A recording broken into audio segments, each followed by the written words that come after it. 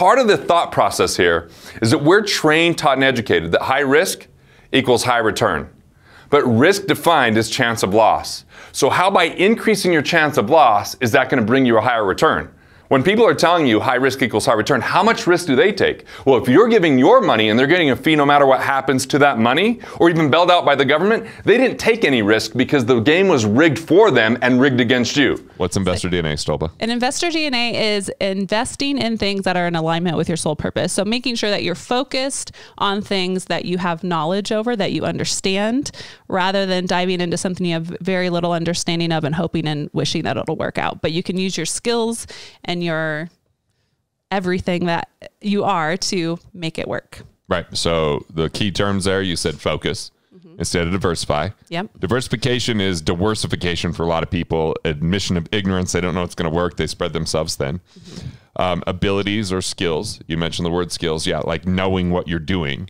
Right. Knowledge was another word that you used there. And I would even say values, because part of that sole purpose conversation, which is SOUL, is our values, our abilities, our passions combined for the highest context of our living or our vision. Yeah. So it's investing in things that we know, because risk is in the investor, not in the investment. So people ask all the time, is real estate a good investment? I'm like, depends on who's asking. Yeah. Is the stock market a good investment? Pretty much never. The maybe answer is slightly mostly biased no. on that one. Yeah. Should I buy a business? It all comes down to who you are and what your investor DNA is. So one of the best tools or resources is you go to wealthfactory.com/scorecard. So risk profile is stupid. Risk profile would say, hey, on a scale of 1 to 5, 1 being that you don't like to take risk at all, and 5 is that you're willing to take a lot of risk. How much risk do you want to take? Now, people say 5 because they think risk equals return. And it's all of these questions to get you to part with your money and taking a bunch of risks, so that when you lose, they're like, well, you said you want to take a lot of risk. Now, imagine I ask you this like question. a painful survey. Yeah, imagine I ask you those questions the day after you lost everything you had. What do you want to do? The number is going to be much smaller. Right, and you want to punch me in the face because you're like... Karate chop you in the throat. You're like, I was willing to take these high numbers because I thought I was going to make a ton of money. Yeah. We're looking at risk management, risk mitigation instead of risk tolerance. People don't have risk tolerance. They have loss tolerance. How much do you want to lose? Don't lose money. That's just not, that's not a good idea. So wealthfactory.com/scorecard gives people 10 questions to see how aligned an investment is with their investor DNA. So that's kind of a cool, resource. He asked for 1. That's a good one. Let's see what else we got here. I think that there's good courses to take and to be an apprentice. So I was an apprentice once. I don't know whether it was official or not, but I was in this investments course where the professor had donated $250,000 to the class. I mean, he managed $5 billion in municipal bond funds before he became a professor. And he said that he wanted to get in better shape. So I said, well, great. I'd be happy to work out with you. And we played racquetball and lifted weights. And so what ended up happening is we'd go and have lunch afterwards, or dinner, or yogurt, or whatever it was. And I just asked him questions. So I got to learn a massive amount because I stepped up and at a young age was just willing to say, hey, I'll add value to your life since you want to work out more. And then I was able to kind of ask questions. And so learn from people who've done great things. I think that's a big part of it. And be willing to add value to their life. Be willing to work for them for free, even for a time, just to learn from them, which we had, think about Callahan, right? Who came and worked with us one summer. And I think he got paid a few bucks here and there because, but most of the time it was just him wanting to learn. To learn, yeah. And he said it was a 14 out of 10 apprenticeship. Wow. And for those of you that know his famous brother who wrote Never Lose a Customer Again, Joey, he said that when he worked for Joey, it wasn't nearly as good. So just just saying that. So, and that didn't cost you anything. That relationship didn't cost you anything. It Other than your added time, value to my right? to my life because he was always willing to do stuff and learn and take notes and help out. So right, it's not like you had to pay a couple $1,000s to have a mentor. And the other thing is, when I was in college, there was actually a program called LEAP, LEAP. It's kind of a life insurance selling program, Lifetime Economic Acceleration Program. It stood for. but I went and got licensed for the software and licensed in the education, which meant I had VHS tapes that I watched. I went to classes. I spent, I think it was $4,900 or $5,500 on it, which was basically everything I'd saved up until that point, which was a fraction of what college would have cost. But it gave me so much knowledge, and I built so many relationships, and I really immersed myself in that. So find something that you can really learn from and be willing to invest in that, to expose that skill set, to develop that skill set, And for me, that was one of them. I also went to this thing called the Taggart Symposium. So that at the Taggart Symposium, there's this guy, Greg Barrick, and he was teaching charitable remainder trusts. I just went to the class and I read an article that he wrote. And then when I had a complicated situation with a client that wanted to sell their business, wanted to minimize their taxes, and I was saying, well, you should try a charitable trust. And his attorney made me feel like I didn't know what the hell I was talking about. So I just reached out to Greg Barrick, said, I heard you speak, I read your article, here's the situation. And then Greg and I became friends, and he helped my client out who didn't have to pay tax on the sale of his business. So I was right, but only like academically. I didn't know how to apply it, so I found the right people for that. But see, like attending things makes a huge difference, because you can talk to people, you can ask them questions, you can put their best foot forward when they give some of these talks. And hell, maybe right now that's all virtual, but I think that hopefully we'll still be done. Get back to a place. So I also found that like just interviewing authors and getting to know authors. And yeah, as an author, maybe it seems like it's easy for me, but let's use Drew, who works with us, right? He's just one that was the first to like something or comment on something or promote us, and, got introduced and like simply became an advocate. And I think that, everyone that's putting content out there, or that's, an expert in the area that you're trying to learn, there's ways that you could be of value to them, whether you write them a check or not. And I think that the only thing is most people just aren't willing to reach out or make that comment or add value, or that, they say the phrase, which I don't love, like, I want to pick your brain. Nobody wants their brain picked. You want to add value to their life. Yeah, definitely. I think way back when, I had a teacher, Terry Tubbs, that helped me out with an entrepreneurship competition. Then my mom worked with the woman, Patty Rigby, that turned around and helped me learn how to do balance statements and income statements for this, balance sheets and income statements. Like there's so many people willing to help, that are willing to give, but most people just don't know how to ask for support, aren't willing to take that support. So I like this question, because this is how you become a better investor, is you spend time with people who are great at those types of things. I mean, I've spoken at real estate programs that they're always looking for apprentices, and sometimes that means doing the grunt work and the dirt, but you get to learn from brilliant minds doing those types of things. I think one thing that I've heard you say on a couple of occasions is have 3 to 5 things tucked in the back of your mind that when someone says, hey, what can I do from you or for you? How can I support you? You already have items that you can ask for. I know I've been in the situation where people have asked me those questions, and I'm like, yeah, I can't really think of anything. Let me get back to you. And then I never get back to them because life happens and I feel like I missed the opportunity. And so I think that's one thing that I've heard you say that would apply to this situation is to have Gary like really look at, hey, these are 3 to 5 major things that I could really use some support on. Right. And so it can be a reciprocal relationship. I love it. Let's talk about how do you find these companies, okay? Let's go with the biggest mistakes. They're actually intertwined, okay? The thing is that 9 out of 10 people that start looking for a business to buy are never actually going to pull the trigger on anything, okay? It's a crazy statistic. It parallels that of startups, right? And I think it has mostly to do with mindset. In other words, if you are an investor and you're looking at, a startup business and they sort of come out and pitch you, right? It's like, here's my slides, here's why you should invest in me, here's why you should give me, your money. And a lot of that kind of transfers to, and when you're making, stock picks or anything like that, it's this sort of like sell me on the opportunity and then I'll spend my money. A lot of times, first-time buyers have the same kind of mentality when they go out looking for a business. They sort of sit back, put their feet up on the desk, and they're like, all right, why should I buy your company, right? And the concept is actually reversed, right? You need to pretend it's an interview, that you are the CEO you're interviewing for the CEO job, okay? Like someone who grew their business from scratch. It's their baby. It probably put their kids through college or, has basically it's the biggest asset that they own. They don't, the money needs to make sense, but they're going to make a decision on all of the qualitative things that come along, okay? So the first is sell yourself, don't look to be sold, okay?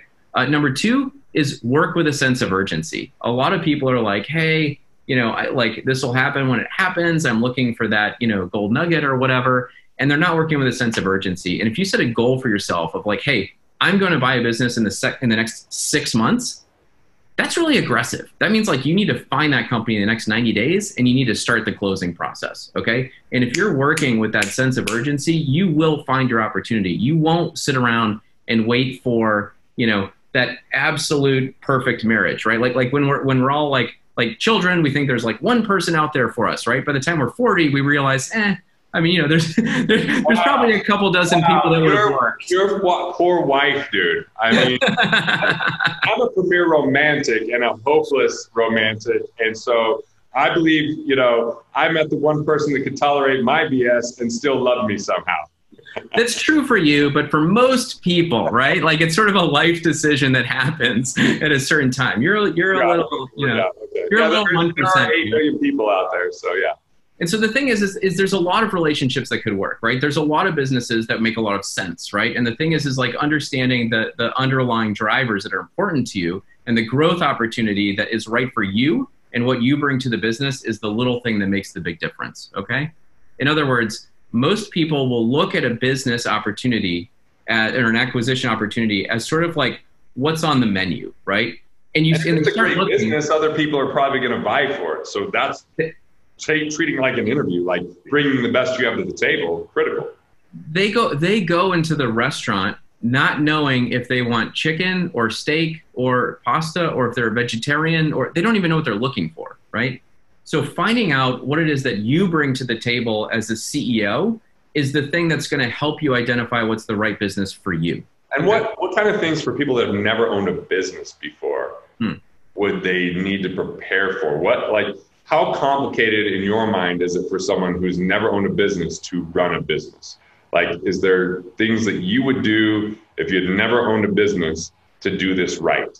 Were there resources that you would read or people that you would seek out? Yep. I mean, saying you're going to buy a business is sort of like saying I'm going to go get a job. Like there's so many different types of companies that it's impossible to answer the question. What I would say is that, I make money a few different ways. One of the things I do is I work as a business broker for online businesses. And I think that online businesses have a high degree of transferability. So they're easy to buy and they're easy to sell. And it's also kind of like business light. In other words, they tend to not have 35 employees, at a manufacturing location with all kinds of capital equipment and things that can go wrong. And so the more people you add and the more pieces of equipment you add, the more increased complexity there is, right? And so there's kind of there's just kind of let me answer the question this way. Search funds have become very popular in MBA programs, right? It's the number one, entrepreneurship through acquisition is the number one elective MBA class at every single school in which it's taught. But it's only taught at 11 schools, okay? And the concept is search funds. So MBA students basically getting financed by these, institutional capital firms or angel investors to go out and find a business and buy it and run it, okay? And the thing is I've often questioned, is that a good idea for a newly minted MBA to run out and buy a company, right? And the thing is that I thought I was ready when I graduated with my MBA. What happened was, I found the private markets. They're opaque, they're fragmented. It takes a while to figure it out. And so I spent a couple of years looking, but during that time I had a couple of jobs. And Garrett, I just want to tell you, I learned more, just in my mid-20s, out there doing it, actually trying to sell things, actually trying to, manage teams of people, actually trying to, run production, that I got to actually break things on other people's dimes before I ran out and bought a business. So working for the type of business that you might look to, acquire. So going back to your menu analogy, chicken, steak, vegetarian, once you identify this is what I'm going to acquire, then you uncover your investor DNA, how you understand how you would run that, learn from those people. Even if you're paid less than what you want, be paid with that education, be paid with that information, be paid with that insight. And then, especially if you were going to work for somewhere that wanted to sell in 3 years, go ahead and put yourself right into that purchase. That's right. So I think understanding what you bring to the table, working with a sense of urgency, and really understanding that, you know, you're applying to be the CEO of this company are sort of like the three things that make the big difference in initiating a search and actually closing on something. Yeah. So the mistake would be not knowing what you're looking for. Yep. Going into it before you're ready. Not knowing what would make you ready or who to learn from. Yep. And then, you know, just not knowing where to search would be another mistake. Jumping into something too early would be another mistake. You know, trying to do too much alone. Yeah, let me like so when you get into like I would say once you actually get to LOI, like what letter of intent, and you could put in an offer that's accepted, the mistakes that happen after that are, you know, it's sort of like do your due diligence. It's kind of amazing to me how many people are sort of laissez-faire about their diligence, and what that means is it translates. We're already bought into the idea before we've done the analysis. Like I already know I'm going to buy it, so I stop looking at due diligence because I'm convinced. That's it. And I'm just speaking from my experience of acquiring a business. Just saying. Yeah. No. That's it. And the thing is that like this is how it actually surfaces. The day before closing or the week before closing, it's like, yeah, I don't know. I just have cold feet. Like I just feel like I can't close it for some reason. I don't know. I'm not comfortable. Well, you're not comfortable because you didn't do your diligence, right? Like if you actually jump in and do financial and legal and operational diligence, you're going to be very comfortable. Now, there's always a leap of faith. It's always a little nerve-wracking, you know, when you're taking out a big loan to buy something that like its destiny is dependent on your ability to actually create the future you're after. But the thing is like do your diligence and just prep, right? And the only other thing that I would say is it's not exactly a mistake, but it leads to one, which is a lot of first-time buyers really don't understand that most sellers are not evil by nature. In other words, they think that they're trying to dodge some kind of bullet, or like, oh, if it's so good, how come they're selling, right? And the thing is that like, you know, probably a percentage of people are bad people, okay? That leaves 99%, okay? When you go to sell a business, it's a natural part of the life cycle of entrepreneurship, okay? Like, number one, you know, we build something of value, okay? And it's of value, and then, you know, we get it to a certain point, doing what we know what to do, and then it sort of starts to flatten out. And as entrepreneurs, we all kind of have shiny object syndrome to some degree. And so you get sort of on to the next thing, and like you start, you know, planting seeds, and then you're like, wait a minute, I can do this, but what I really need to do is sell this company first, so that I can focus on the next thing, right? And so you've created something of value, and it's time to sell, right? It's time to exit. It's time to sell it to someone to take it to the next level. At the same time, if you look at that growth from like 0 to 1, if you will, when you're starting a business from scratch, and compare it to, you know, buying a company with, if you use a lot of leverage, you use a lot of leverage, put a small down payment in, the curve is very parallel, right? Like you're building that equity in the company almost at the same rate, especially if you can grow it, right? And so it's just a part of the natural life cycle. And then once you have run your course, it's time for you to sell as well. So yeah, and that's part of the acquisition entrepreneurship goldmine is if you have new insight, new energy, new, you know, a new person, there's definitely some break off in that, but there's also a possibility for breakthrough, for bringing that, you know, energy to it. So where do people find businesses? Like, you know, you're a business broker. Like I pretty much just tell people business brokers. I mean, do you have a better answer than that? No, I think that's the best place to go, frankly. Look, there's a lot of attention. Once you break into like, okay, what is acquisition entrepreneurship and how do I do it? You'll see there's a lot of noise around proprietary deal flow. Ooh, what that means is go out and talk to everyone you know, okay? And try to dig up a deal, okay? The thing is look, I spent a lot of time trying to do that myself. Off market deals happen all the time, okay? It happens. But number one, every business owner who hasn't talked to a business broker yet or gotten a valuation, or, you know, business broker, by the way, can be called intermediary, investment banker, M&A advisor, it doesn't matter, okay? If they haven't talked to someone and sort of gotten a valuation and understand the process, everyone knows that their business is worth like 20 times EBITDA, okay? And, you know, that's not how the private markets work. But and EBITDA, you know, for those that haven't heard the term, you hear it a lot, especially in this type of, you know, transaction. It's earnings before interest and depreciation and amortization, right? Amortization. So basically, it's looking at a more clear picture of what the profitability or revenue is after certain expenses are taken out or certain, things have minimized. So, yeah.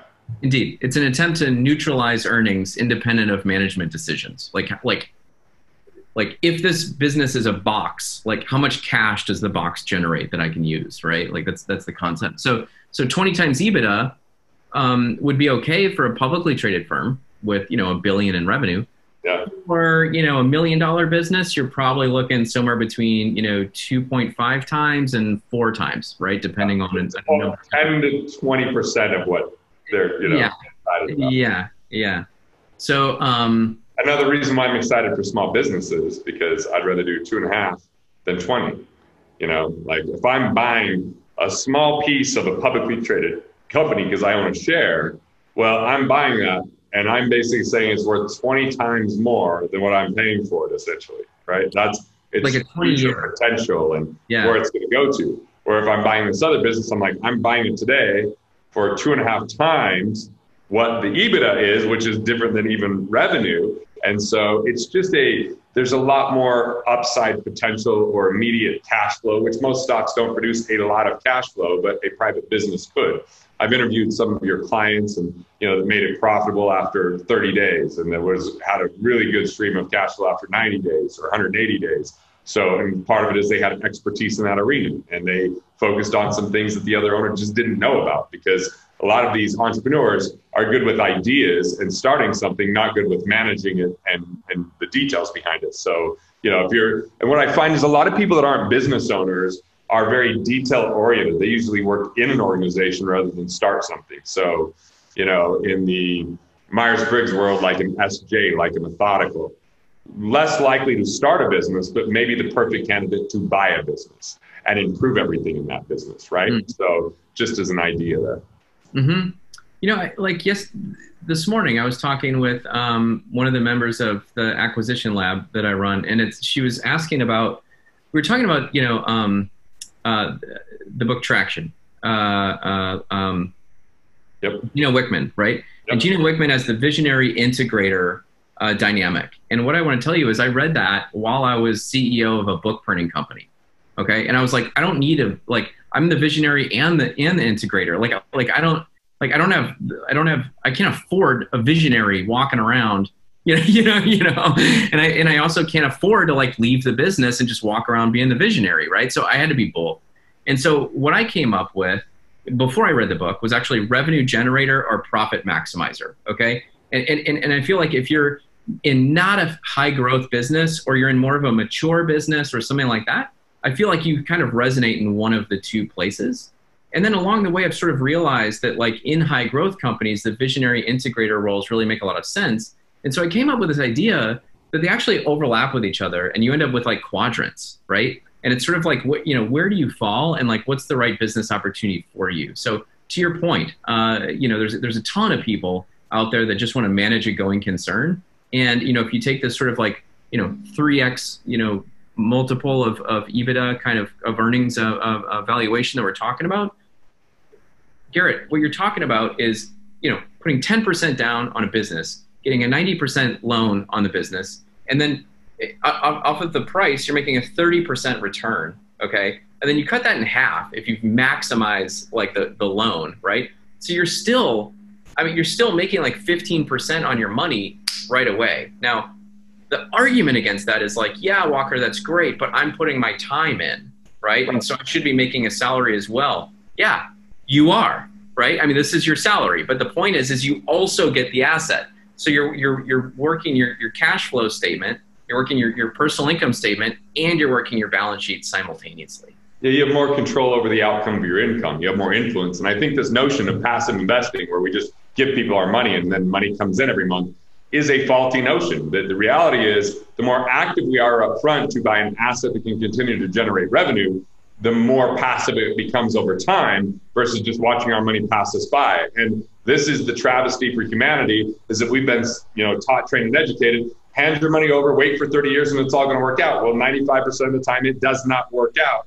So I like this because you can look at the predictability of the business, the financials, how long it's been around. And, I'm thinking of two people that weren't business owners that read your book and bought businesses, and they're doing great. It doesn't mean there isn't trouble at times and they don't have to get involved. And there isn't, like, yes, it requires effort. When we think there's something for nothing, we're being robbed of our livelihood. It doesn't exist. There isn't mailbox money for 99% of the people or 99% of the time. Even if you're part of the Lucky Sperm Club, meaning you were born into the family, you still got to behave a certain way if you want to still get it. If you're going to win the lottery, you're one in however many people that actually win it. The rest of the suckers are just giving their money away. And if you marry into it, that's probably the hardest work there ever has been, to be able to get money, because now you got to fake that you love someone, and that's a pretty tough thing to do. So I look at this as a much better alternative here, right? So Walker, thanks for answering those questions. I got to have you back on to Ask the Millionaires, because we did get more questions around this. But I will say, I don't endorse a lot of books, because first off,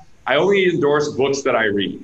And what most authors do is say, hey, I want you to endorse my book. Can you have it to me by Thursday? And it's Tuesday. And I'm like, well, I can't. But you actually got me the book, got it to me on time. I read every page of the book, and I personally wrote the endorsement. Now, I don't know if you massaged it or made it better, but I did write the endorsement that went into the book. And then I endorsed it so much that I bought a bunch of copies. We handed it out to clients, and I consistently introduced Walker to people and connect them to my team, because this is an important part of our future when it comes to investing. And a lot of the financial people out there don't get paid on a transaction for you to buy a private business, including my firm. We're not paid on that. I don't care. I'm here to make sure we're doing the right things so that people can get ahead, because there's going to be a major transfer of wealth. And this is one of the 3 avenues that transfer happens. Make sure you're on the right side of that transfer. You can help out your employees. You can help out, the people that are your customers, rather than just watch your money dissipate when you're in an overinflated stock market that has no accountability. So, Walker, any final words before I bring you back on and interview you again? I would just say that this is entrepreneurship. It's not easy. To your point, it's active investing. Okay, so you can be active and uninvested, like at your job, or you can be invested and passive and enjoy your $1 a month return, or you can combine them together and create something that is truly special and built around. Right now is not the time for cash flow banking for his situation. So and why is that? Because he's unemployed with a small amount of money, and that's more of a place to store your income and start saving a percentage. Now is a dangerous time in real estate. It's not a bad time. It's just a dangerous time. So if you get started in a time where things are massively appreciating, it covers up some of your mistakes. Yeah. When we're dealing with a lot of the uncertainty, because who knows what's going to happen with lenders? Are they going to tighten up lending because of defaults? It just means, okay, well, if you make a mistake, it might really hurt, right? Now, there's plenty that you can do even if you don't have good credit, or even if you don't have income coming in. There's things like lease options that you're not getting bank financing for, or subject to, or you might just be taking over someone's payment, but you got to make sure that it could be cash flow positive if you don't have income coming in. So that can also be dangerous. But since right now he's got more time than money, see, people that have a lot of money but less time, they can hire people directly. Right? They could build a team. They could hire a mentor that works with them to get really succinct information that directly applies to what they're looking for. But when you've got more time, then it's really about creating a schedule that you act as if you're employed as a real estate investor. And so there's plenty of programs that are very inexpensive. I mean, maybe even as cheap as $97 that have plenty of great content. It's just that a lot of people won't go through the content. So they're willing to pay a lot more money just to get that one-on-one attention. So I would take a small portion of that to invest in real estate education. But it's really about picking a lane. Do you want to do fix and flips? That's, finding a property that's maybe needs a little bit of a sweat equity that if you have some skills. I don't really have those skills, but let's say people have skills where they go fix that up on their own and turn around and sell it. It is a competitive market that way. Or maybe you're looking at single family residences or duplexes or fourplexes, right? And you're looking to get that and rent that out and be cash flow positive. But you and I know someone by the name of Brian Page. Yes. He has a pretty fascinating system where he's basically teaching people that without any money, they can go and lease a place, right? And even partner with the person that owns the property and then they Airbnb that property. Now, there's certain places in the country where that is absolutely not going to work right now because of COVID. There's other places where it works extraordinarily well. I just did an article in Forbes where there was these 2 real estate investors that I was interviewing, and they're 3 hours north of Manhattan, and they're just totally booked out with their Airbnbs because people wanted to get out of the city during COVID and not be, just trapped in their small apartments. And so that was a great thing for them because they're in the right area.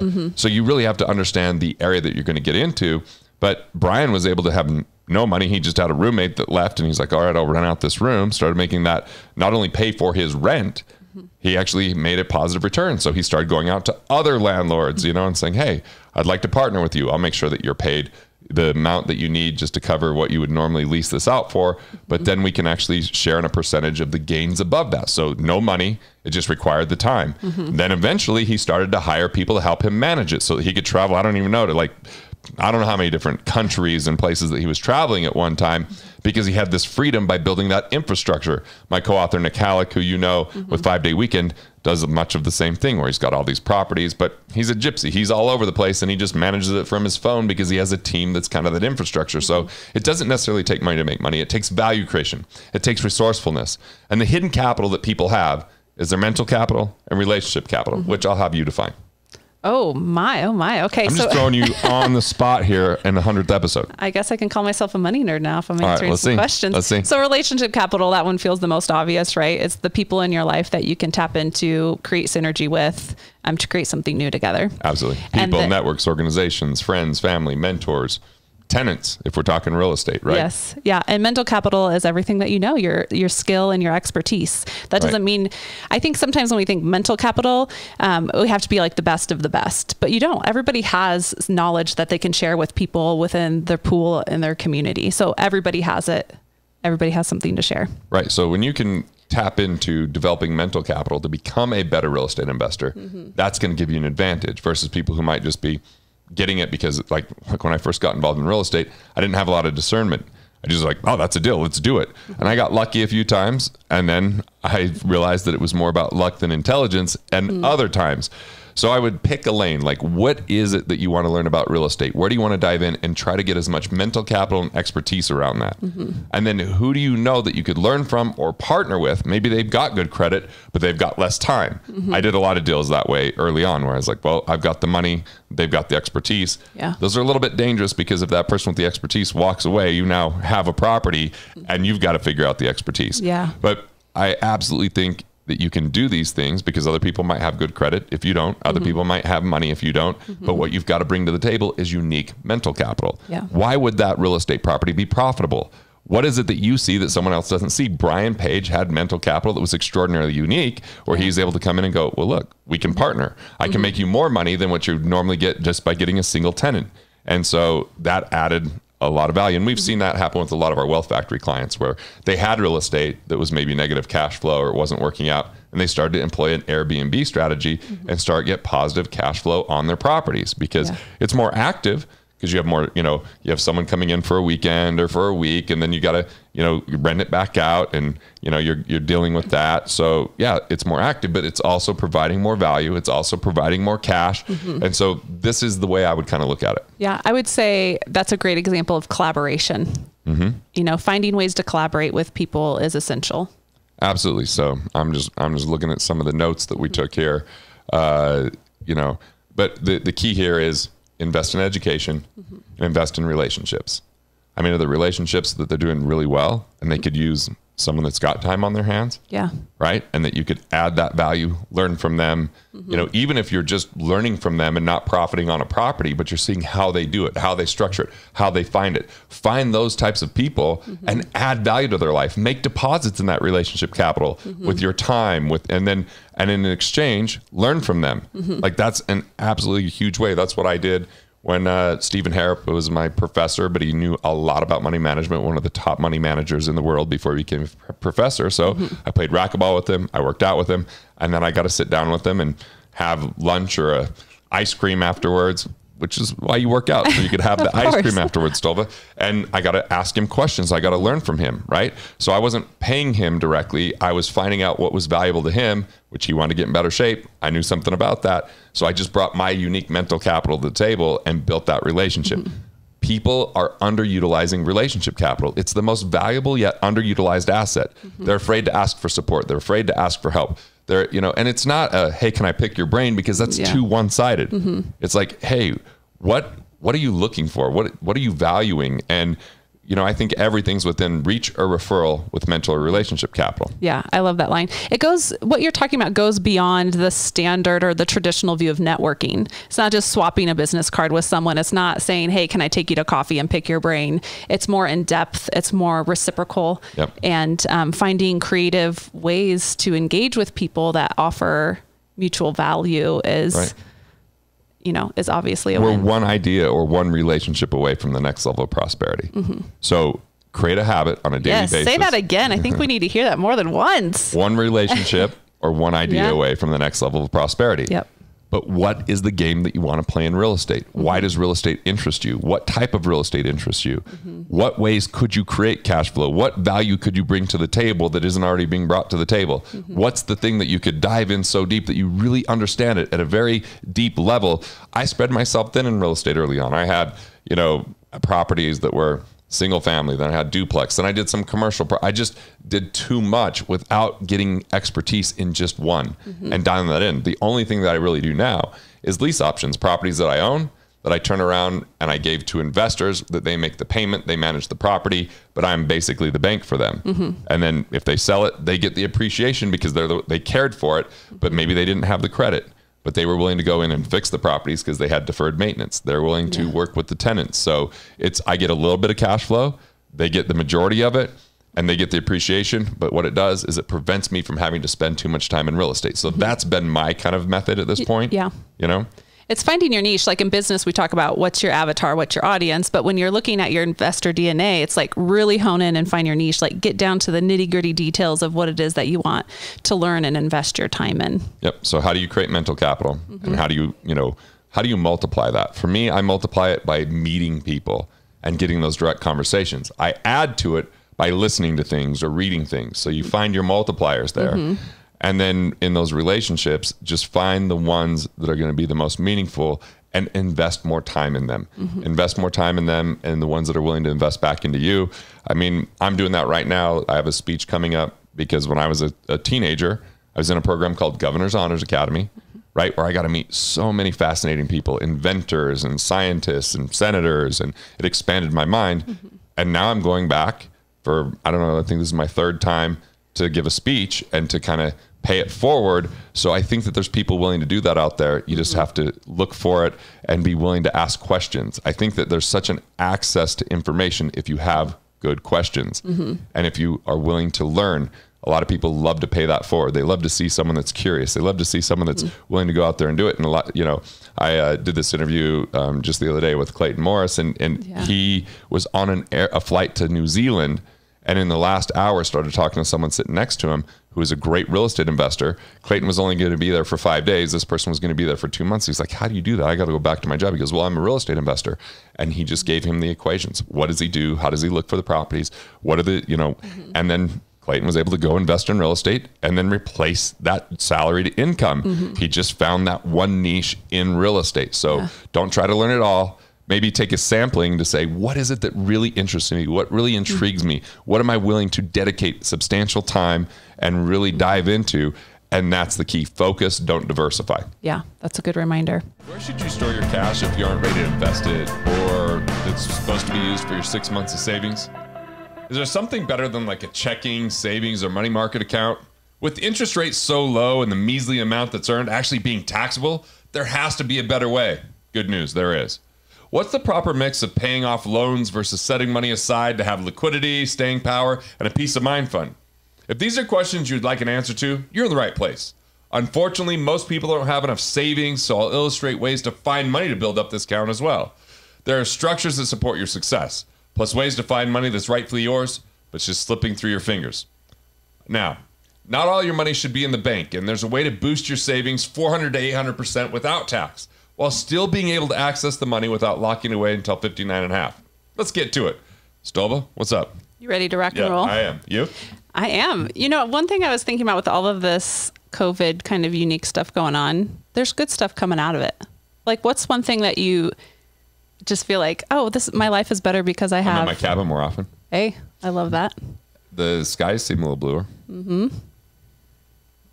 I'm trying. There's a lot for me. You don't have to see me as often. No, I actually see you quite a bit.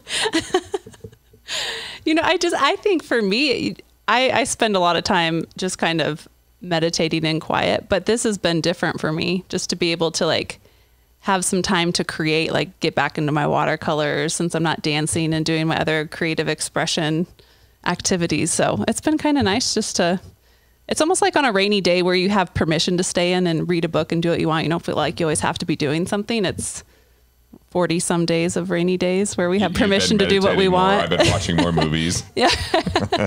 I have this long list of books that I always add to it. And I'm like, I just need to start reading more. So I've been picking up the books. Sacred Cows. Who's that? Who wrote that book? No. All right, what's our question? Okay, let's dive in. It's from Paul. Mm-hmm. He says, I've been watching your YouTube channel and I'm loving it. Nice. I'm curious what Garrett determines as having liquidity cash. How can I have cash to invest? Would that be a savings type account you can pull funds from tax-free whenever needed? I'm going to stop investing in the stock market and pay down more consumer debt, but also want to build up my emergency and savings fund. What is the best account to put money into? A savings, a TFSA, a high interest savings? I look forward to hearing from you. Keep putting out amazing content. Thanks, Paul. All right, let's find some money first, Paul. Refinancing, something we talk about all the time to get better interest rates. But there's also the 4 I's, which is if you can get money back from the IRS, which there's 3 new IRS notices that have come out with like the CARES Act and everything. So there's a way that people can kind of go back and a lot of times get some money back and get rebates. The second I is interest. Yeah, restructuring loans, that refinance that I'm talking about, renegotiating interest rates. The third I is investments. Do you have any non-performing fees or retirement fund costs that aren't actually helping you out? And then the fourth one is insurance. So that's part of it. But there's also these CARES Acts and things like that are out there. So if you're a business owner and small businesses can apply for this through the Payment Protection Program and the Emergency Injury Disaster Loans. And so if you haven't done that, that makes some sense. You go to missingmoney.com if there's any money that's rightfully yours, but it ended up in state property because it didn't get to the right address for you. You can kind of reclaim that. And part of our liquidity and savings, it's nice to have a little bit of money at a safe at home. If there's ever, an emergency or natural disaster, like we've had earthquakes where we live, it's nice to have some cash on hand, right? So that's important. Even some precious metals that might be stored in that safe. And I like to have a little bit of money at the bank, but be careful which banks you're at. I think the more major banks right now are probably the safer place to be. The household names, the big banks that finance so much of what's important. We know the government's likely to bail them out before they might help out a regional bank. So that's something to consider. But having, a little bit of cash in the safe, having a little bit of precious metals, maybe like 1 month's expenses, and a couple months that are at a bank. Beyond that, there's a philosophy of cash flow banking. So cash flow banking, and some people get really up in arms when I talk about this because let's face it, most people haven't designed their insurance policies properly. And as soon as we hear the word insurance, it's like, well, that's different. Well, look, I'm talking about cash value insurance in straight whole life policies that are overfunded. So you put as much as you can based upon what the government will allow while still maintaining all your tax advantages. And then that money's available to you. Now, the downside is that first year you're going to have less than if you kept it in a savings account. Probably even the same for the second year. But then after that, you're going to see more momentum building where more is showing up than what you're putting in.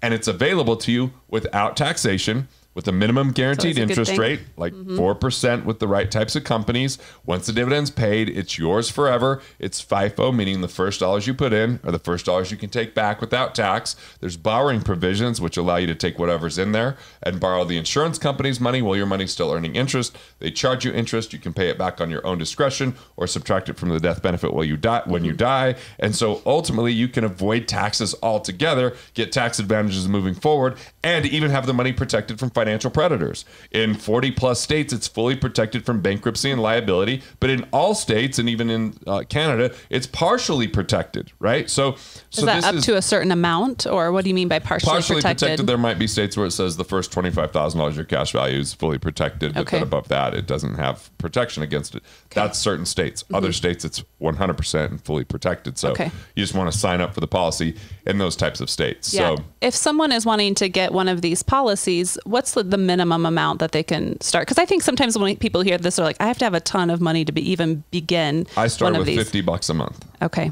So it's doable for a lot of people. Properly, mind you, it was just the baseline policy.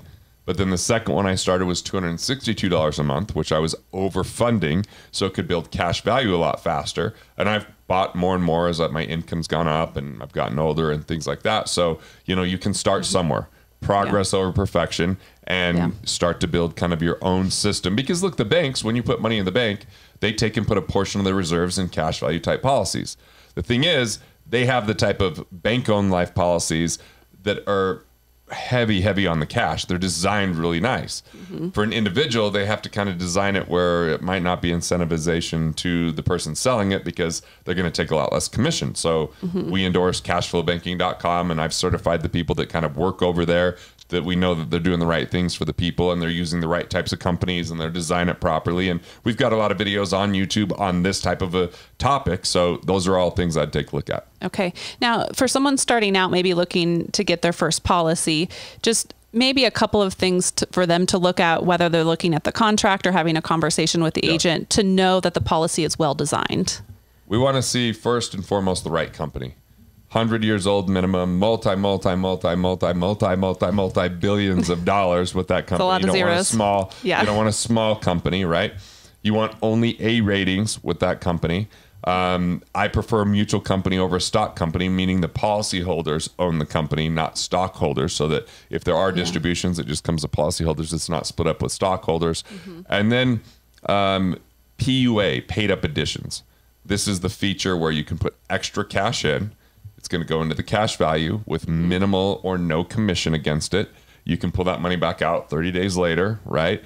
So you want to make sure it's flexible. Can you put some in and then put less in the next month if you have or can you put in less in 1 year versus the next year? Because each company has a little bit of a nuance that way. Yeah. And there's plenty of good companies out there, whether it's Northwestern Mutual, New York Life, Guardian, One America, even Quasi Emeritus, Penn Mutual.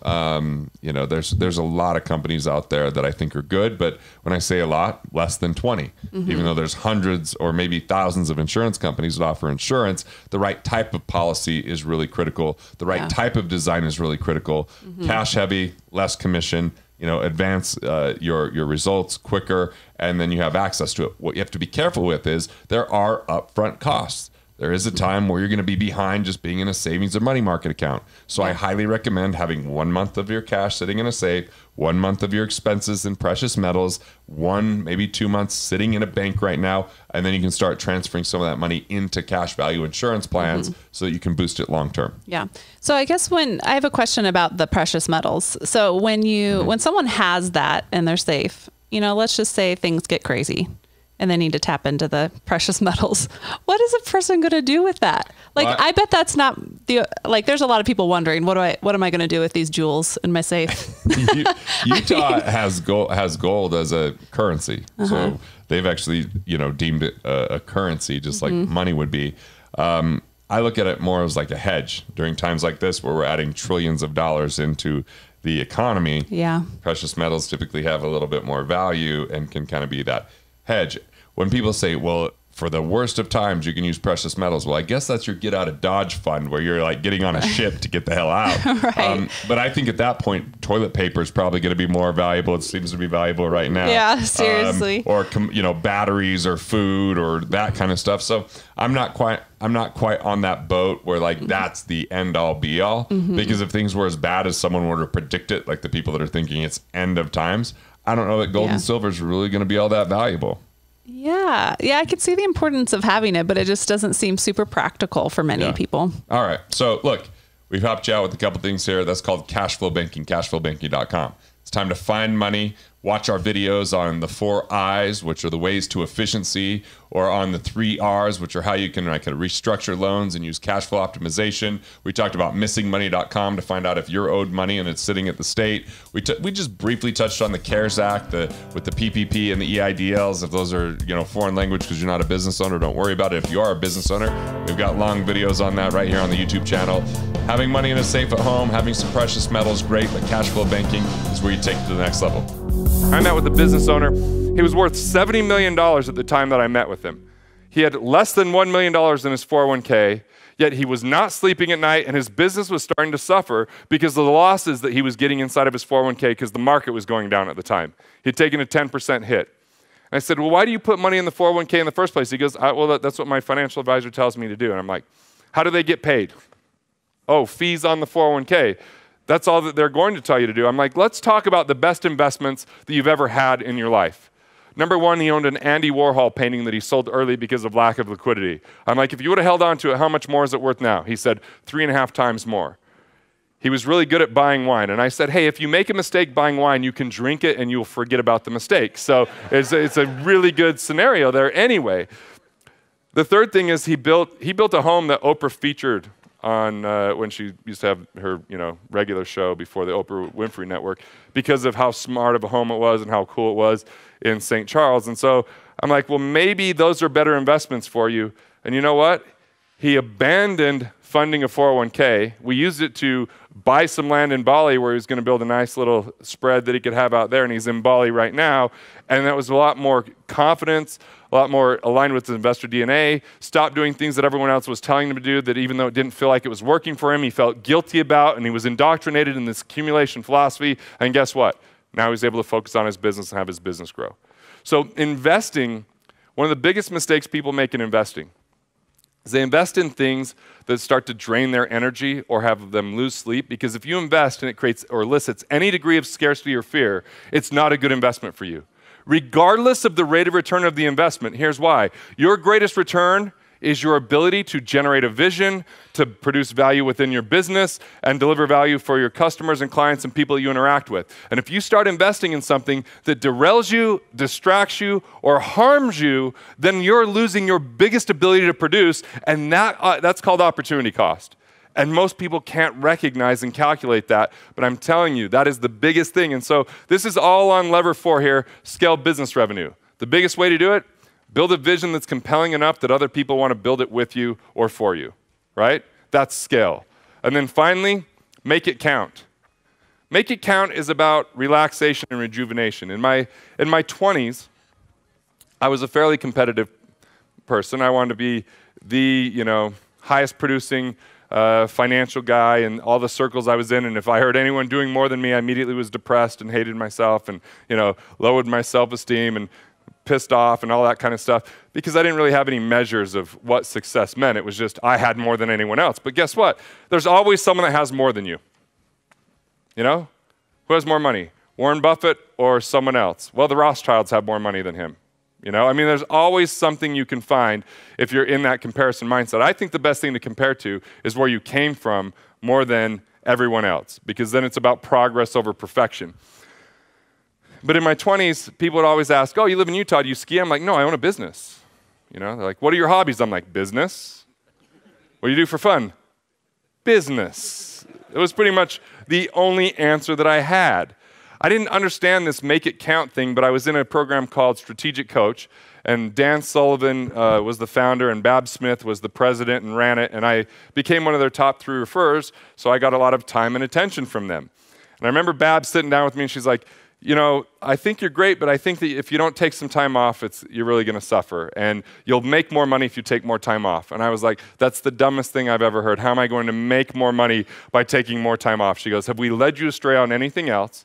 I'm like, no. She's like, will you just start taking some more time off? So I started taking time off, which was a lot like, I think probably what it's like to get over a crack addiction, I remember scheduling a snowmobile outing because I knew in the mountains I couldn't get the phone service with my cell phone.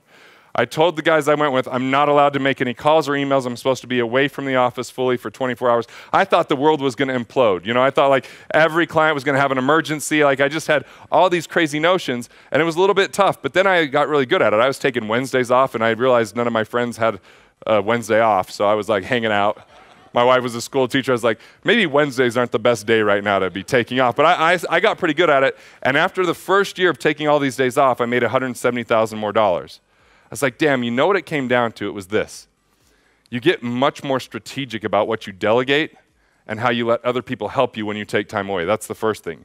The second thing is, there's something called diminishing marginal productivity. Diminishing marginal productivity is when you just get exhausted and worn out. Think of it as like an athlete.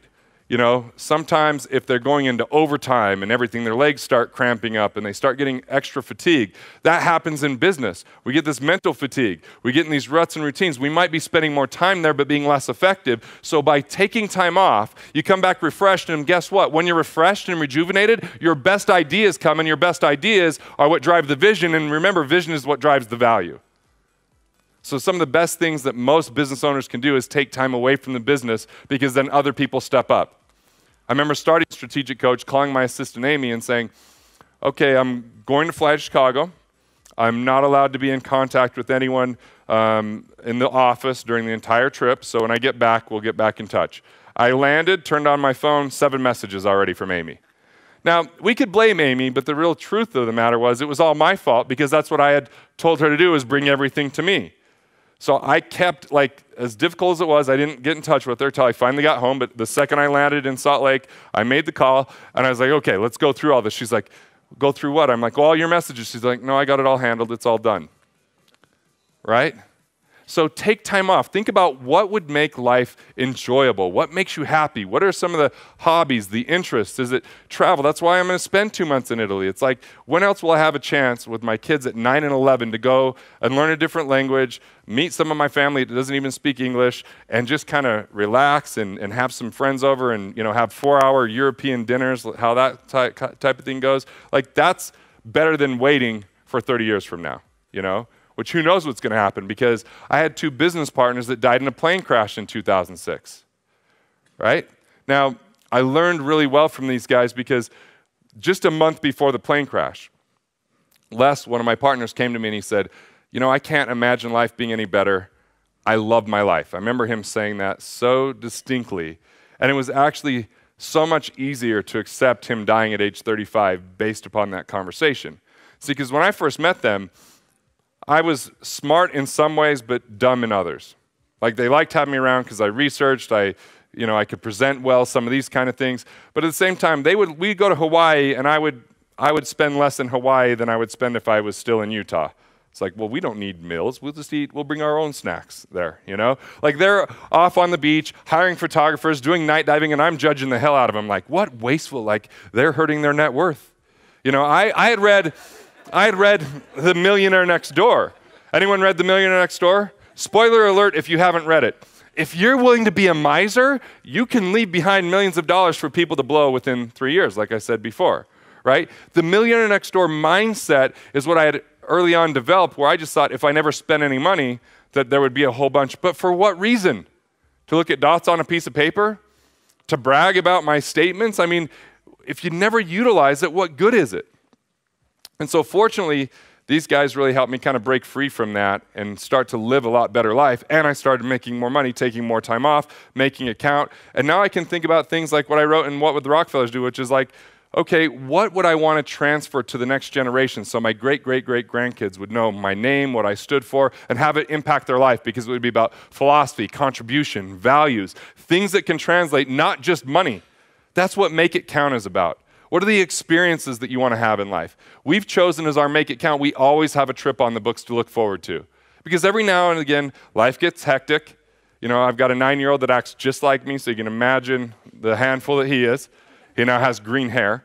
Must want to be a rock star too. You know, the 11-year-old, very high maintenance kid, loving, super sweet soul, but, you know, everything's just a little extra time, a little extra attention when it comes to school. So I want to spend some time with them now.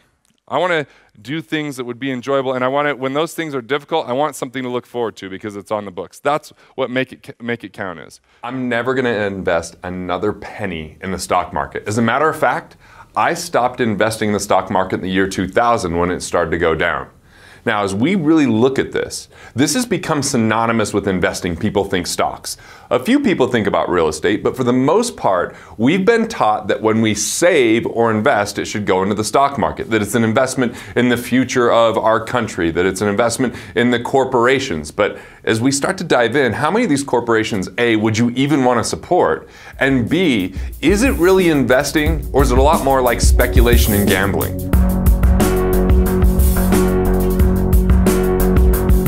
Where else in your life would you go and do something that failed 9 out of 10 times? I've never got an airplane that's failing 9 out of 10 times, or a car for that matter. I wouldn't do anything that's failing 9 out of 10 times, and yet that's what we're being trained, taught, and educated when it comes to investing. I sat down with one of my clients, and he's a close friend of mine, and actually is a doctor of mine for the last 13 years. And as I'm talking to him, he's looking at potentially making an investment in the stock market. It was really measuring, should he pay off a loan, or should he invest in the stock market, or do something else? Now, he happens to own a business that he's recently expanded. He's brilliant at what he does. He adds massive value out there in the world with that. And so that's one option of where he could invest more money.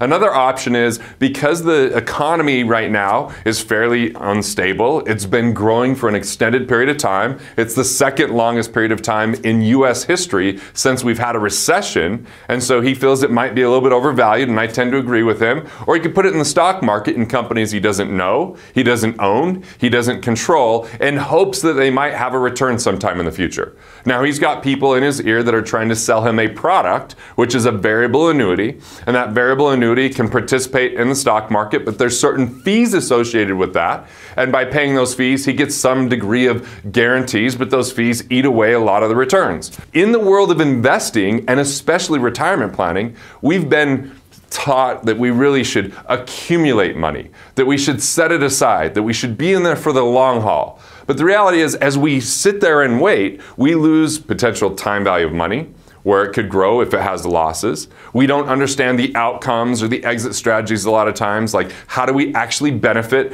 When do we benefit? Why will it grow? Is this really the right thing to do for our money? And if we dive even a little bit deeper, here's another issue. What if there's companies out there that you would never go buy something from, or you don't even like what they're up to or what they're doing, or you might think completely different and against that? And at the same time, you might be funding that kind of a thing when you buy a mutual fund, which is going to be a collection of stocks, right? Or when you put your money in an index fund, which is less managed, and it's just what are the top 500 companies, for example, in the S&P 500 index. And as time goes on, you're hoping that it grows, but what if it doesn't grow at the rate that you were promised?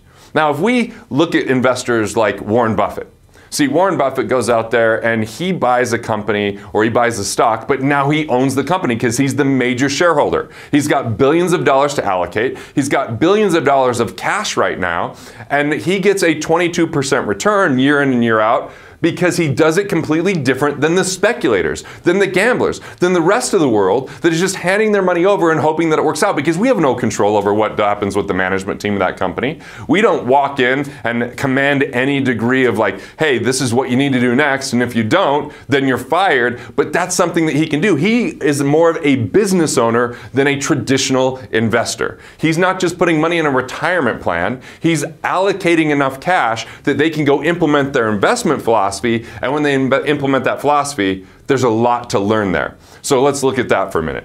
They might go in and focus on how can they increase the value of this company. Therefore, increasing the value of the stock, they've got a degree of control, they've got a team that comes in, and when they implement that methodology, yes, those companies grow a lot of times because they put more on fewer people. My uncle actually worked for a company that Warren Buffett bought, and then his job as a VP basically became firing everyone. That was tiring to him. He's asking people to take on more work without more compensation because that's going to drive the price up. So shareholder value is where investors or even a CEO has a fiduciary responsibility. They're responsible for doing everything they can to increase the value of that stock, which might be putting a lot on workers.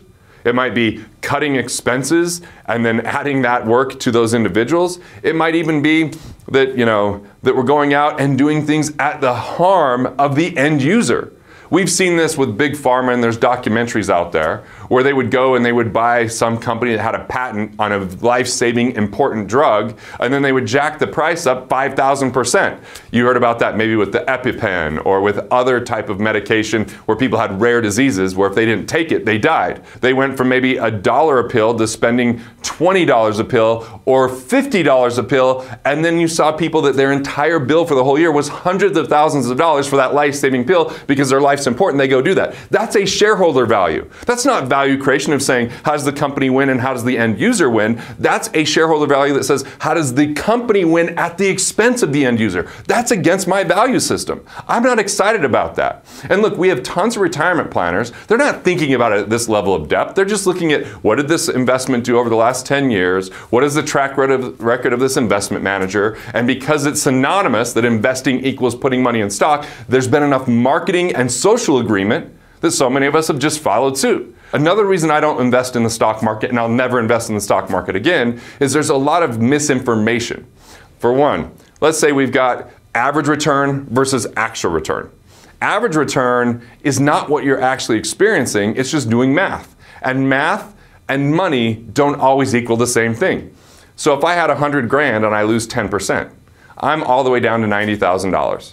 Now, if I earn 10% and I turn on the news and they say, the market's rallied, it's come back, you've earned your 10% back, I only made 10% on $90,000, which means I'm not back to my original $100,000 investment, I'm at $99,000, $1,000 short.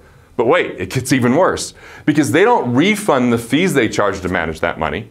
Right? Even if it's an index fund, there's some degree of fees. If it's inside of a retirement plan, there's also legal fees, admin fees, all sorts of additional fees on top of what you're paying for the funds. And so I might be down at $96,000 because of all the fees that have now come out of the plan.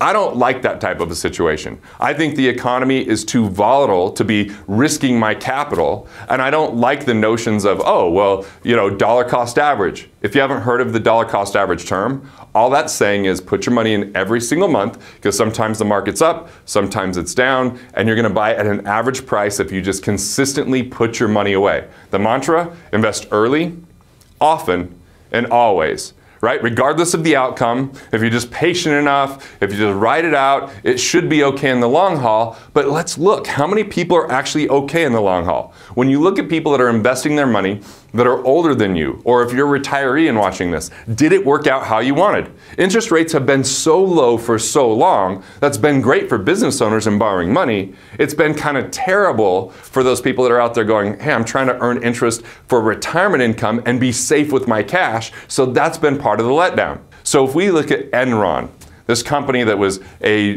big time energy company that you'd hear about all the time, it was just fabricating their numbers. They weren't creating actual value. They were lying in order to create false shareholder value. But as soon as everybody knew it was a lie, and once that was exposed, it went from being worth a bunch of money one day to being worth nothing overnight.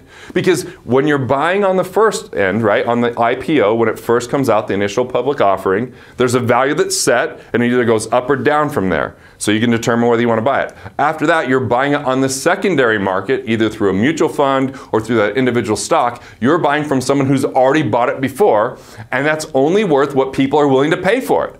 Now, if all of a sudden they know it's a lie, they know it's a fraud, they're not willing to pay anything for it. It's only buying on the information that we have access to. And there's so much information out there. There's so many things happening. There's so many degrees removed from what's actually going on versus what's being reported on the news, and we're taking far too much risk. Now, if this was working, that would be one thing. But it's not. It's been a failed financial experiment, a failed financial system, and this is why we're not seeing people become more financially independent. This is why we're seeing people work so hard, take all that hard work and set capital aside in something they don't know or understand, which is highly speculative and risky, and then getting to the place where they don't have time for the money to grow anymore because now it's retirement time and they live a worse lifestyle than expected. That's not a retirement dream. It's a retirement nightmare. I'll give a second example on that.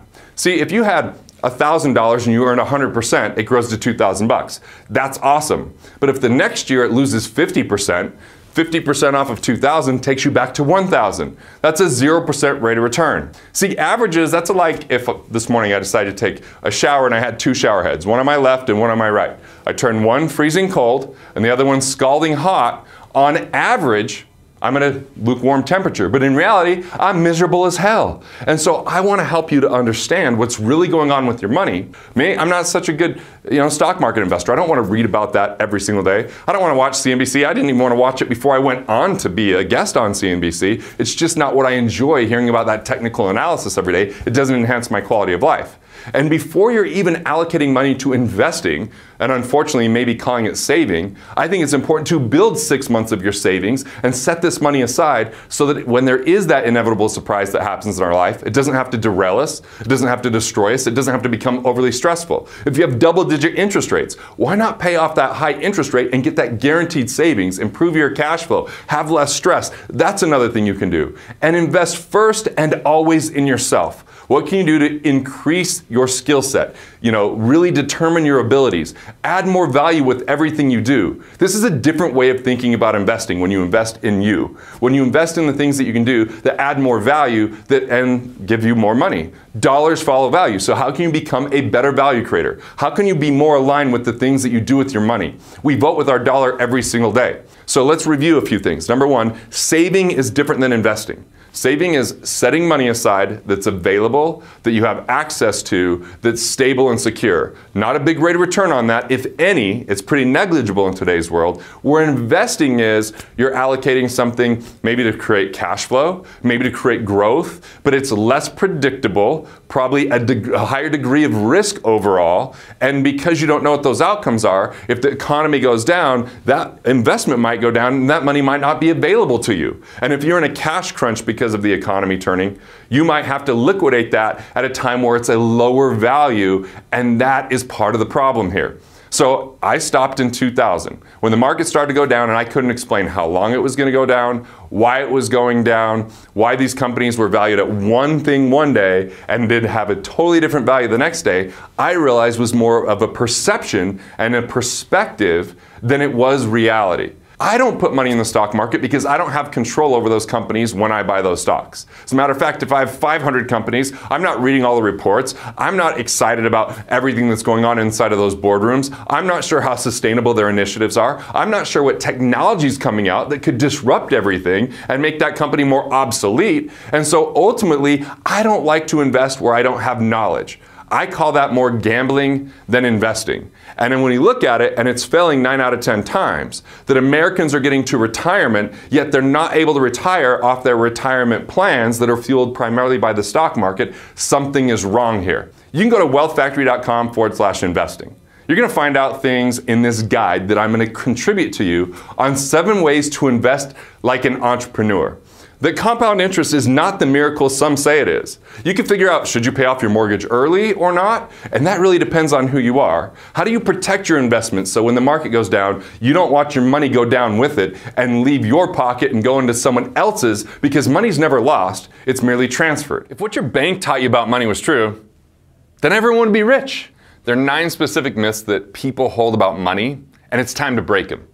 Myth number 2, put all your money in a 401k and wait 40 years for a big return, also known as the long haul mindset. Long haul, does that sound fun? It just sounds miserable. It sounds like the worst workout ever invented. When does the long haul end, by the way? Yeah, I guess when you die. That doesn't sound very good, right? But then maybe your heirs or your pets or whoever happens to be alive, they're going to be told they're in the long haul, because it's the ideal excuse for people who want you to hand over your money, right? They say, oh, you're in it for the long haul, which means no accountability, not measuring what's happening today, and getting you to think so long term, it's to your detriment. See, part of the thought process here is that we're trained, taught, and educated that high risk equals high return. But risk defined is chance of loss. So how by increasing your chance of loss is that going to bring you a higher return? When people are telling you high risk equals high return, how much risk do they take? Well, if you're giving your money and they're getting a fee no matter what happens to that money, or even bailed out by the government, they didn't take any risk because the game was rigged for them and rigged against you. So what do you do instead? It's time to be a cash flow investor. It's time to have enough cash to cover your expenses. I call this economic independence. It is a game changer. assets producing cash flow covering your basic expenses. So you don't have to actively work on a daily basis to cover your bills. When you have that freedom, work is a choice. When you have that freedom, you can swing for the fences in what you do. You can think more clearly about what you want your life to look like and what your vision is and what you want to be remembered for and what that purpose is on a daily basis without money coming in and crashing the conversation or keeping you up at night or being something that is a destroyer of dreams, which it is for far too many people that don't understand it. But I commend you because you're watching this and you're going to make a difference. When you got that cash flow that can cover your expenses, it is such a game changer because you've already won the game. Now you choose how you want to play. We've been really kind of bamboozled with this thought process I call accumulation. You hear it in the vernacular. People say this all the time. Accumulate wealth. Accumulation is slow, dogmatic, dangerous, and it's a concern because the U.S. Department of Labor says 95% of the time people are not economically independent in the United States at age 65, meaning they don't have enough cash to come in to cover their basic expenses. Accumulation theory is the enemy here. It's the villain. It's hard work with the wrong philosophy leading to bad results. And think about it. How much time do you spend worrying or working or doing all this to have a better life in the future and even neglecting a better life today because accumulation is a cousin to budgeting, which is all about scrimping, sacrificing, saving, and delaying and deferring and one day and someday, and that notion sickens me, and it's time to release you from that so you can actually utilize your cash along the way. You can keep your money in motion. You can focus more on cash flow because cash flow is king. Net worth is great if it boosts your cash flow. But if it doesn't, and we only think about building net worth, which is how much is our assets versus our liabilities. And the more net worth we have, yes, that's great on paper, but does that convert to dollars in your bank account? Is that coming in on a monthly basis, or do you have to liquidate it? And sometimes trying to liquidate net worth so you have enough cash to live is difficult during recessionary times, or maybe you own assets that aren't highly liquid. Maybe it's a certain type of real estate, or maybe it's a business, or maybe it's something that's a private investment and there's not a big market for it. One of the nice things about the stock market is it's really liquid, meaning I can cash that in pretty much at any time. Just depends on what other people feel it's worth, but it moves very quickly. So I don't want you to live like a pauper. I don't want you to have to scrimp and budget and save so that one day, someday, the long haul pays off and find out when you get there, it's not a retirement dream, it's a retirement nightmare. So long haul investing really takes away this responsibility and accountability for individuals. And unfortunately, people are funding these plans like retirement plans, 401ks, IRAs, RSPs in Canada, these types of plans. And at the same time, it's not performing as well as they expected. They might be borrowing on credit. And by borrowing on a credit card, you're paying a higher interest rate on your credit card just to fund a plan that you can't touch till at least 59.5. But even then, you have to pay tax. So most people never want to pay that tax, and they never get to access that money. And unfortunately, what if you're paying a higher interest rate than you're earning? That is a game that's never going to work out in your favor. Or what happens if all of a sudden you have a financial surprise? And we're all in store for financial surprises, but you have a financial surprise, a health issue, a family issue, you transition jobs, or your business doesn't do what you expected. I mean, I had business partners that died in 2006. That meant our processing accounts, our merchant accounts got shut down, and we couldn't process business for a while because we were all in the same accounts. And so that was a big hit. Not only did they die, I couldn't actually have money coming in. And all of a sudden, if I was all dependent upon net worth, I would have to liquidate more valuable assets quickly, therefore selling at a lower price. Now, here's the lesson there. If you've got cash, you can make money on the buy. So, in 2008, same thing happened. A lot of people, they had to borrow to survive. They had plenty of net worth, and they were rich that way, but they were cash flow poor, and that ended up destroying their net worth because they had to sell assets just to live. So let me break this down into 3 major flaws and problems with retirement plans, including the sacred cow of them all, the 401k. When I say sacred cow, it's like an unquestioned belief. The masses believe in it. See, a lot of times people are so caught up in the tax advantages, but it's actually tax deferral, not tax deductions. You put money into pre-tax into the retirement plan, and then you defer that into the future. Well, number one, what if taxes go up in the future? The government is $23 trillion in debt. Or hopefully you're making more money in the future, because if you don't make more money in the future, inflation makes it hard to buy the same amount of things today, 10, 20, and 30 years from now. So anyone that tells you you should be able to live off 70% of your income, either A, doesn't own Amazon Prime, because I bought a lot more since I've had that, or B, they're setting you up for failure. There's people in the 1980s that thought if they had $250,000 in a retirement plan, that would be suffice today. That's not even close. People aren't able to be economically independent off 250 grand. Interest rates have been too low. Things, even if people have $1 million and they're so-called millionaires, if they're in retirement, how much interest are they getting from that? And by the time they pay taxes, they feel more like in poverty level, not wealth level, because a millionaire doesn't mean you get to spend $1 million. The second issue I have here is compound interest has a compound cost. So if you have money at 100 grand and you invest it for 30 years at 10%, grows to 1.74 million. Woohoo! Exciting. That's compound interest. 30 years, it looks really good. But what if there's some fees that come along with that retirement plan or with the mutual funds or whatever's funding it? So you only earn 9.2% instead of 10. Grows to 1.4 million. That's over a $300,000 cost to your bottom line. Compound interest also has compound cost. So we've got to be really calculated about taxes and costs and fees. Look up and learn what a 12B1 fee is, or an expense ratio, or legal fees, or admin fees, or a myriad of fees that could confiscate your wealth. The third part is a lot of these are hidden fees, right? They're not things that we think about every single day. We just look at what did the average rate of return in the stock market come out to be. But averages and actual returns are two separate things. Averages don't account for fees. So in business, we call that revenue. You could have a great revenue and be like, oh, I make $100 million in revenue, and that sounds great.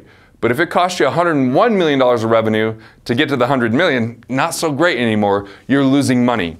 So we've really got to detect and understand, almost like a financial detective. What are the fees? What are they costing you? Because this really starts to add up.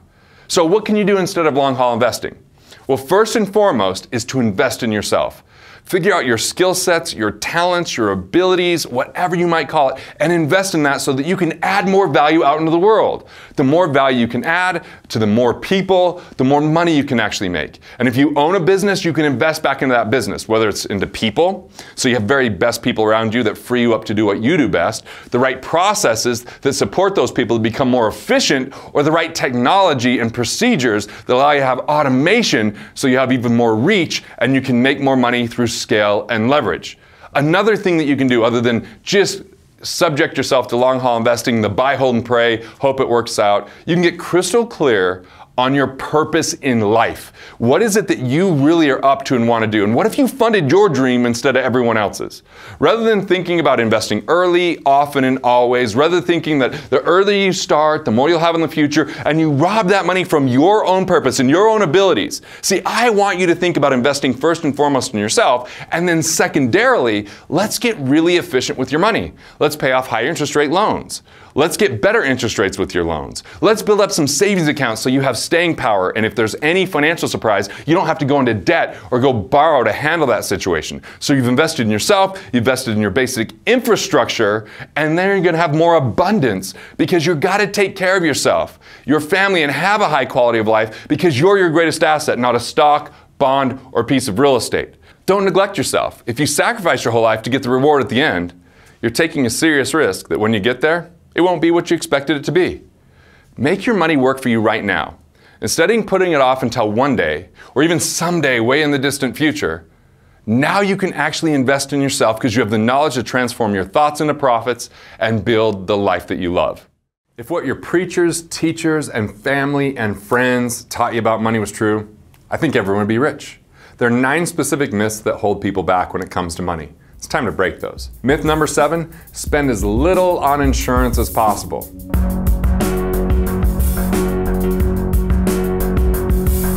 Look, there's only 2 things you do with insurance. You either buy it and transfer risk, or you retain the risk yourself.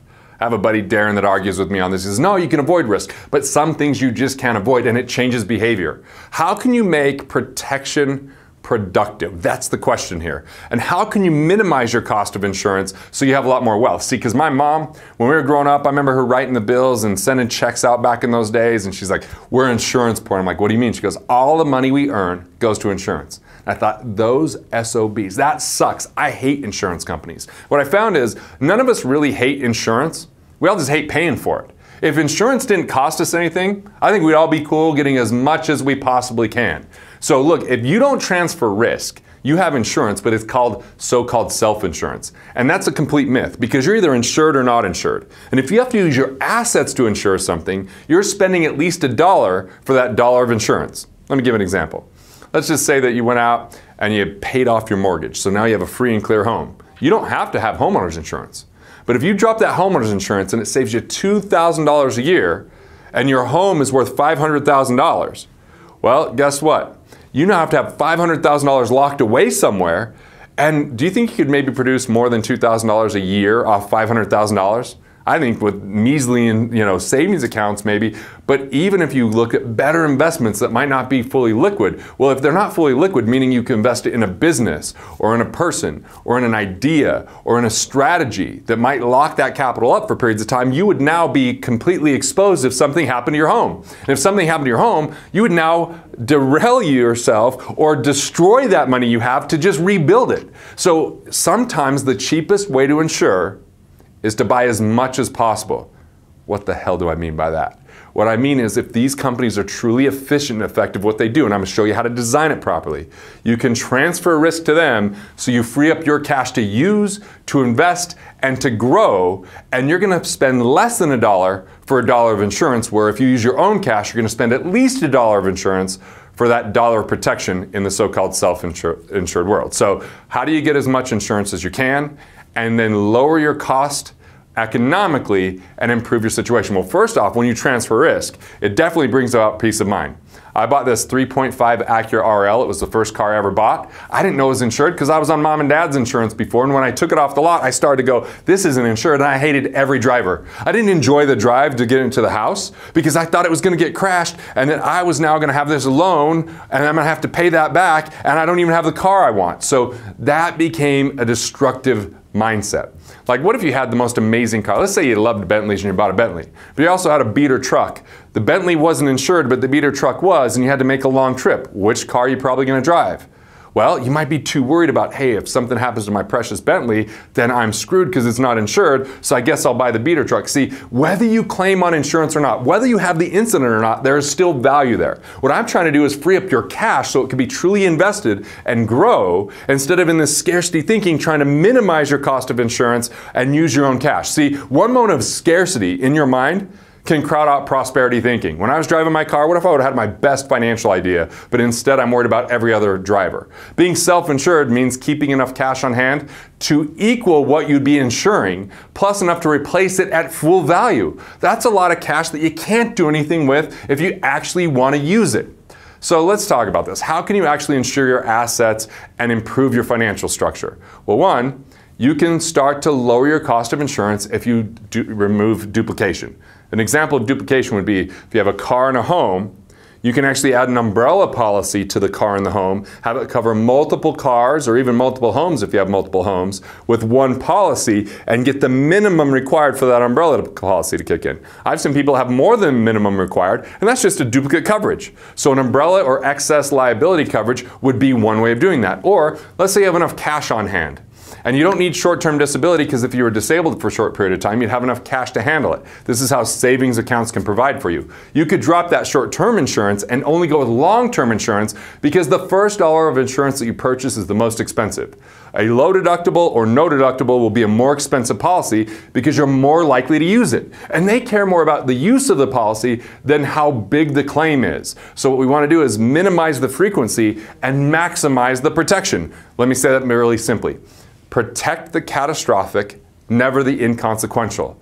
Take care of anything small by not having insurance. If it doesn't derail you or destroy you, if you can write a check for it and go to sleep that night, you don't have to worry about it. And then transfer all the catastrophic things because the least expensive dollar of insurance is the last dollar. Like $1 million umbrella might cost a couple $100 a year because the likelihood of tapping into that $1 million is really small. But a low deductible of $0 or $100 on a car might raise your premiums $50, $60, $70 a year because you're more likely to use it. So don't use insurance for things that you can handle on your own. Use it to protect your legacy, to protect your mindset, and to transfer major risk, not the minimum risks. So let's look at 3 ways to maximize insurance. One is understanding human life value versus property value. Property value are cars, their homes, are the things that we touch, right, and that we see. Human life value is human beings. That's disability, that's death, that's liability. See, human life value is usually underprotected, and property value is usually protected pretty well because it's pretty easy to see. But what's more valuable, you or your property? So start by human life value protection. So liability, disability, medical, and life insurance, but you want to get long-term elimination that you can afford, is have enough cash before the disability kicks in, right? Or umbrella policies that only have minimum limits of liability on the car and home when that kicks in, so it's more efficient. And then medical, if you can get health savings accounts, or you can put money in pre-tax, or you can minimize the premiums there through co-ops or things like that, so you keep more of what you make that way. And then life insurance, it's really about what would be the economic loss if something happened to you. Make sure you have the right amount protecting that to replace your income, because even if you have millions of dollars of life insurance, that might not be that much money. Think about if you could never earn another dollar the rest of your life. Would you be okay with how much life insurance you have being your entire way to fund that future? So how much would it take to make sure your heirs either can live the same lifestyle or even a better lifestyle? But you can have caveats where they can't remarry and stuff like that and get the money, but you can have a little bit of control over that through a trust. Second thing is now you can look at protecting your assets. So your homeowner's insurance, right? Your car insurance, these types of things. You just want to make sure that you have the limits of liability even between the two, higher deductibles overall, so you're not paying too much, and that you have the replacement value with your homeowner's insurance. So if something happens, they replaced all the property at what it would cost to replace it, not the actual cash value. So replacement versus actual cash value. And get a video showing like everything you have as an inventory in the home. Keep it in the cloud or outside of the house, so if anything happens, you have proof of what you had, because I met with a doctor back in 2002 in Seattle, and he had a cabin burned down, had no documentation because it was brand new, and there was an issue with how it was built, and so it took him forever to get that back. I had a video guy that had went and taken an inventory of all of his property, and when his apartment complex burned down, he was the first one to get the money back and got the most money back of anyone there because he had it documented. So, insurance becomes permission for you to invest and utilize your money instead of having your money become your insurance in so-called self-insured. You're either insured or you're not insured. Insure the catastrophic, not the inconsequential, because if you have homeowners insurance in this example, you can now go invest that money rather than using your money to protect your home. Use insurance for what it's meant for, as a permission slip to utilize your money. And then finally, insure the right things. Insure the right things. Don't insure things that you can write a check for that wouldn't infringe upon your mind and are inconsequential, because it's costly and it's unnecessary and it's inefficient. You know, you can learn a lot more about this because this chapter is a big deal. I've had very savvy financial people read this chapter and be like, oh, I never thought of insurance this way, of transferring risk and being permission to utilize my cash, or freeing up my mind so I can think more abundantly and not be in scarcity and fear and doubt and worry all the time. So you can learn more about this in Killing Sacred Cows. So ensuring the right things for you means learning what matters to you. You don't want to be stuck worrying about your assets and your life, when by simply ensuring those things could have taken care of that worry and eliminated that so you could be more abundant. And start investing your time and energy in places that will bring you even greater returns as you become more of an investor rather than a Scrooge-like saver. A few years ago, I inherited a stock portfolio that has a total value of approximately $300,000. Okay. I don't understand the stock market, nor do I trust it. Welcome to the club, Michelle. As a retiree... You just trust it more than not trust it. You know enough now being around me. You're fired up. You're calling your family. I am. I've been trying to educate everybody I know, and they're just like, well, you know, it's low, so I think I'm just going to buy more. And I'm just like, you know, if someone would have just listened to me a few months ago because of what I've learned from you, you would have been in a better position. At the top of my lungs. It was October of 2019 where I was like, where we hosted a virtual trend summit. We were calling it. I said I was retiring at the end of 2020. Yeah.